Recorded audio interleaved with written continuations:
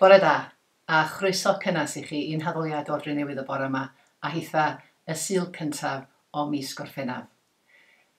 Good morning and a very warm welcome to you to our worship this morning from Newtown. It is indeed the first Sunday of July, and so we gather together for this virtual worship. Gweddiwn, let us pray. Dduw da, diolch I ti am ddod â ni at ein gilydd unwaith drachefn. Father God, we thank you for bringing us together on this occasion. Pray for one another wherever we may be and giving thanks, Lord, for your presence with us, for you have given us the promise where 2 or 3 are gathered in your name, you are present with us. Father God, we invite you and we embrace you. Amen. Da ni'n cychwyn efo emyn draddodiadol. We begin our worship with a traditional hymn.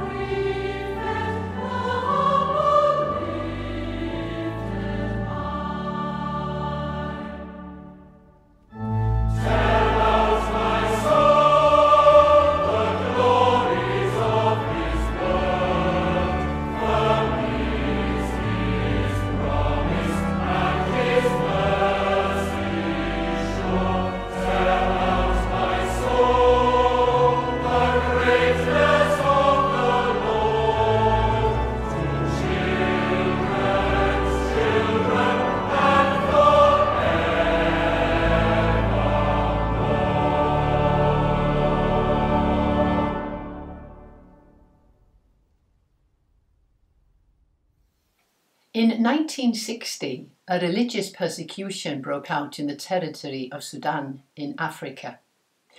A Christian black student named Taban fled the danger and went to Uganda. While in Uganda, he studied for the priesthood within the Catholic Church and was ordained. When things settled down in Sudan, young Father Taban returned to his homeland. But his African congregation found it hard to believe that he was really a priest. Father Taban says, "The people looked hard at me and asked, 'Do you mean to say, black man, that you are a priest?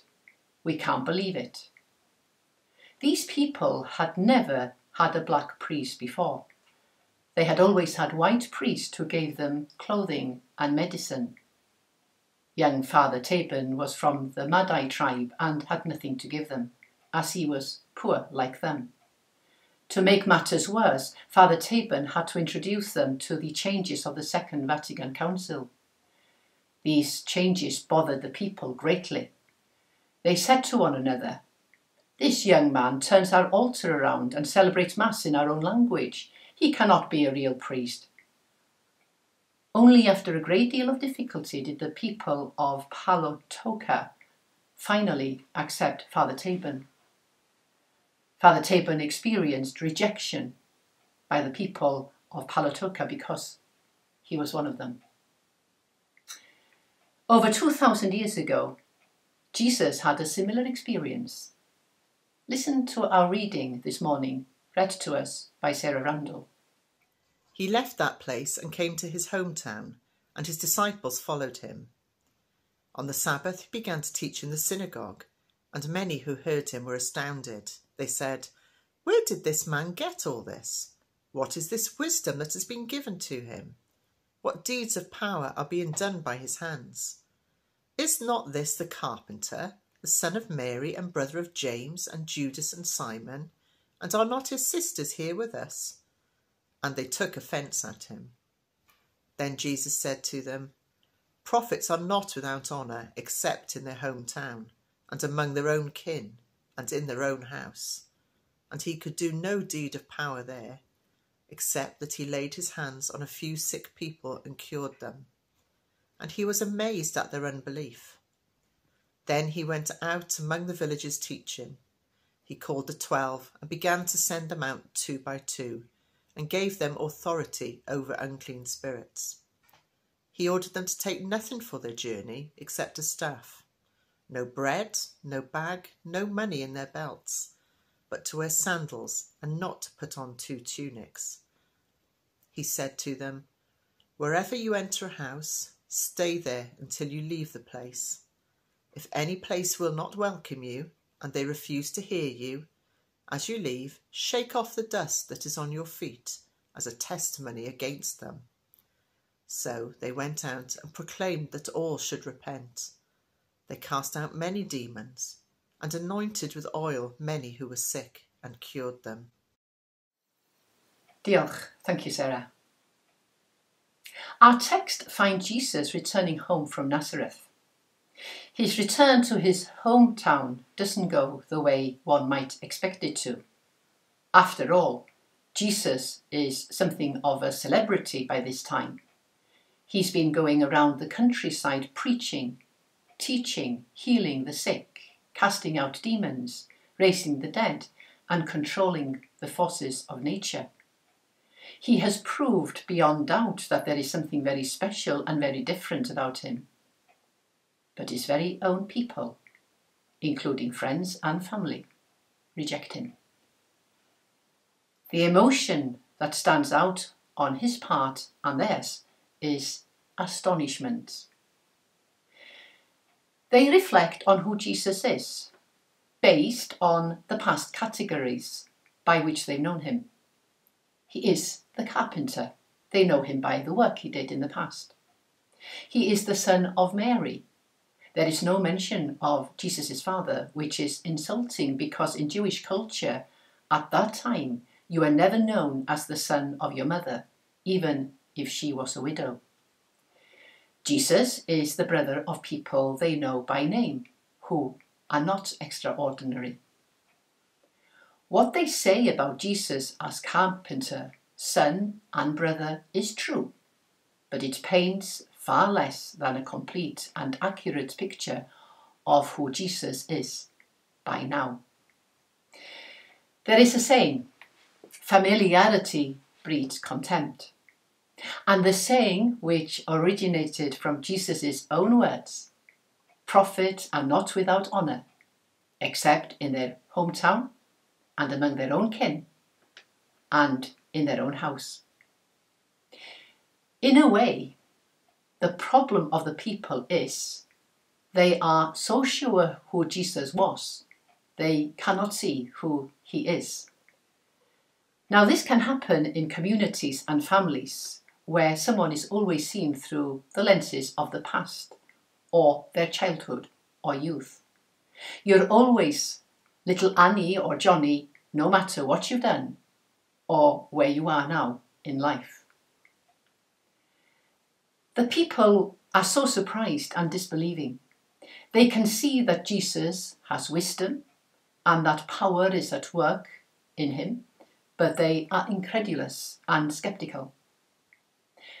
Now we can reflect and say, I'd never respond in that way, but I wonder, can familiarity with Jesus over a period of time dull our belief in what he can do?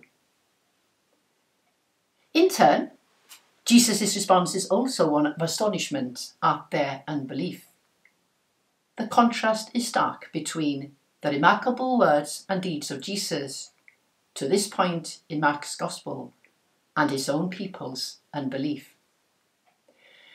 According to Mark, this led to Jesus being unable to do any deed of power there. Now, this doesn't mean that Jesus can't do anything unless we also have faith, because there are several stories of Jesus healing people regardless of their lack of faith. However, it is clear that the attitude of the people around him clearly had a dampening effect on Jesus' work and ministry. It also marked the end of his time in Nazareth. Rather than stay and argue with his own people or try to convince them, Jesus moved on. Rather than fight, Jesus left to find a more receptive audience. The bad news is Jesus is rejected and he leaves. The good news is that rejection does not serve to discourage him, nor does it put a stop to his work. Rejection hurts and in turn causes other feelings as well, like a domino effect. Perhaps we may feel embarrassed, lonely, or sad. When we are rejected or feel rejected, we are wise if we learn from what Jesus does in this passage. Faced with rejection, Jesus didn't wallow in self-pity. He didn't start a fight. He didn't lash out at the people. He carried on and moved on. The rejection at Jesus' hometown synagogue did not hinder the mission for long. In fact, it may have given impetus to the commissioning of the 12 for their first assignment. This is why Jesus had chosen the 12 disciples and prepared them to continue with his mission. But just before he sent them out, Jesus experienced rejection as a sign of what was to be expected in their work and life also. What do we take from this passage from Mark today? Number 1, don't underestimate Jesus. Number 2, don't be so sure of what you know that you're not open to God doing new things. Number 3, can you see things that don't fit your expectations? Number 4, be careful how you measure people, especially those you've known a long time. Be like a tailor. Measure everyone new each time you see them. They may have changed. Number 5, if you've been rejected, follow the example of Jesus and the disciples. Go and do something for someone else rather than wallowing in self-pity. Number 6, just as Jesus sent the disciples out on a journey of faith to live and share the good news, we also are sent on a similar journey today. We are to travel light and trust God and persevere for the long haul. Number 7, we are accountable for sharing, not for results. And number 8, always remember, if you're having a hard time with human rejection in some form, that in God's eyes, we are all beloved. Let me end by introducing the next hymn. George Matheson was a brilliant young man who was engaged to a woman he loved very much. He was troubled by weak eyes and was told that he would soon be totally blind. Just before their wedding, his fiancée told him she wouldn't marry him because she couldn't face life with a blind man. Matheson never married. But the wounds of this rejection gave us a hymn that has comforted countless thousands of God's children. The words trace for us the journey we must all take in life. O love, that wilt not let me go.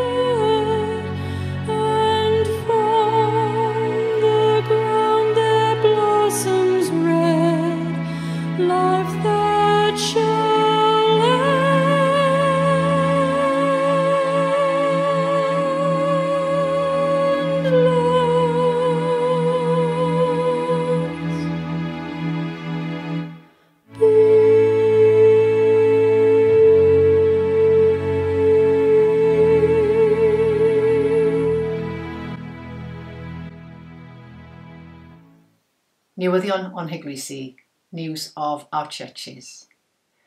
Well, there's a new baby boy having been born, making June Pritchard a member of All Saints Church, a grandmother for the first time. And so congratulations to June and to Mum and Dad Hannah and Joseph Rice upon the birth of their firstborn son, Henry John Jordan Rice, who came to the world at the good weight of 10 pounds. We have birthdays. Robin and Nikki Midgley celebrated their birthdays last week, and so did Jean Winchester. And this coming week on Wednesday, Cecilia will be celebrating her birthday, and Eileen Skilton on Thursday. Pembrey Hapus, a very happy birthday to each and every one of you. A word of thanks. Thank you to Margaret Jandrill for opening her garden yesterday and greeting all who came. and the proceeds going towards the Newtown Food Bank and the building project at All Saints. We are very appreciative. Thank you, Margaret. And thank you to the Masons at Newtown for their generous cheque of £1,750 towards our church work. Diolch yn fawr iawn. We also congratulate Alice Butler on having a first honours degree from Durham University. What a wonderful achievement. Llongyfarchiadau mawr. Congratulations, Alice, and all the best for the future. We're all very proud of you, and so is Mum and Dad, and Fionn, I know.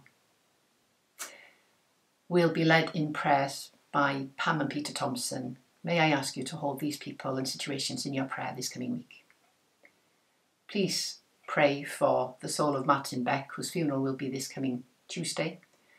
Pray for Patrick, his son, and for Lynn. We continue to pray for Carlos and Dougie and Evie and Ronnie.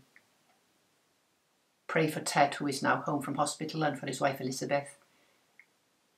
Pray for Tom, who continues to be in hospital, and for his wife Edna. And pray for Les Stott, who is spending some time with his son and daughter-in-law. And now we continue with Peter and Pam. Let us pray. Heavenly Father, you say that we are never too young, never too old to be part of your work in spreading the good news. We ask you, Lord, to meet us where we are now and to meet us in our need so that we may give our lives to your service. Lord, in your mercy, hear our prayer. To all your people, give your heavenly grace, and especially to those taking part in this service today, and also to our clergy, Archdeacon Barry, Reverend Nia, and Reverend Jeanette, that we may serve you in holiness and righteousness all the days of our lives. Lord, in your mercy, hear our prayer. We bring before you the concerns of our nation and the world. We remember in particular the continuing coronavirus situation and those affected by it. We give you thanks for the amazing progress that has been made by the vaccination rollout. We pray for those who may be reluctant to participate in the programme and ask that they turn to you for the guidance they seek.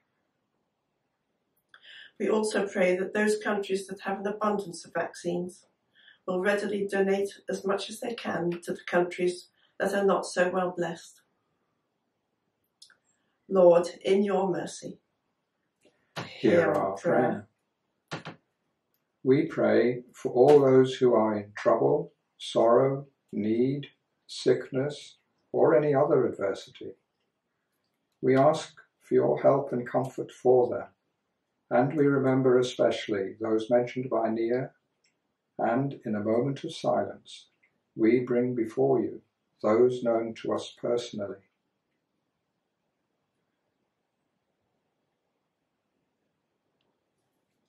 Lord, in your mercy, hear our prayer. Hear us as we remember those who have died in the faith of Christ. We bring before you those mentioned by Nia and those known to us personally.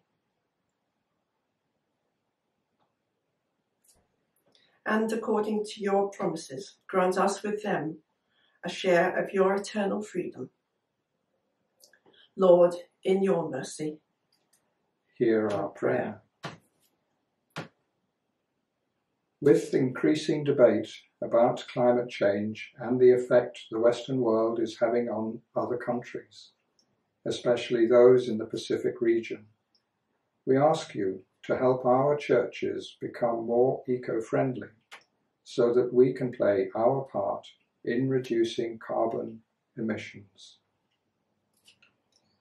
Merciful Father, accept these prayers for the sake of your Son, our Saviour, Jesus Christ. Amen. And let us say together the prayer that Jesus taught his disciples. Our Father, who art in heaven, hallowed be thy name. Thy kingdom come, thy will be done, on earth as it is in heaven. Give us this day our daily bread, and forgive us our trespasses, as we forgive those who trespass against us. And lead us not into temptation, but deliver us from evil. For thine is the kingdom, the power and the glory, for ever and ever. Amen. Wel, dyma ni wedi dod â diwedd yn hamser o addoliad gyda'n gilydd unwaith drachefn. Tan y tro nesaf, mi fydd y gwasanaeth nesaf ar Sul cyntaf mis Awst. This brings us to the end of our time of worship together once again. And until next time, the next service will be on the first Sunday of August. After this prayer, I offer you a very special song for me. I love this song. When I heard it the first time, it struck my heart very significantly and beautifully and meaningfully. And I heard the song for the first time ever in the worship place at Coromila in Northern Ireland, a place of reconciliation. Gweddion, let us pray. Loving God, draw us on that journey to the places of holiness, the places of peace, the places of fellowship, the places of encounter, the places of beauty, the places where faith has been lived, your love made known, your hope held out in the past, for the present, into your future. And the blessing of God Almighty, the Father, the Son, and the Holy Spirit be among you this day and always. Amen.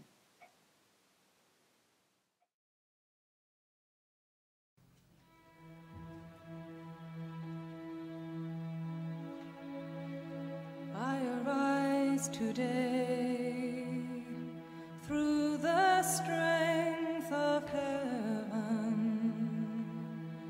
light of sun, radiance of moon, splendor of fire, speed of lightning, swiftness of wind, depth of the sea, stability of earth, firmness of rock. I arise